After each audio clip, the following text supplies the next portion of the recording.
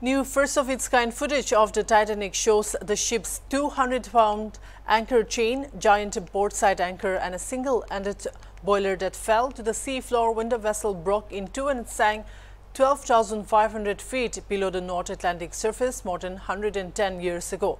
The footage, captured by the diving excursion company Ocean Gate Expeditions, reveals an astonishing level of details and colors that have not been seen by the human eye since April 12, 1912. The team filmed the historic vessel in the highest video resolution, roughly 8,000 pixels wide, which allows them to zoom in on specific areas without losing image quality.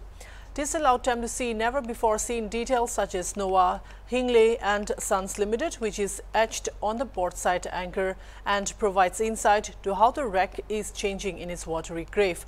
The expedition, which lasts for 8 days, charges $250,000 million per seat inside a submersible vehicle. That's all for now. Keep watching Hornbill TV.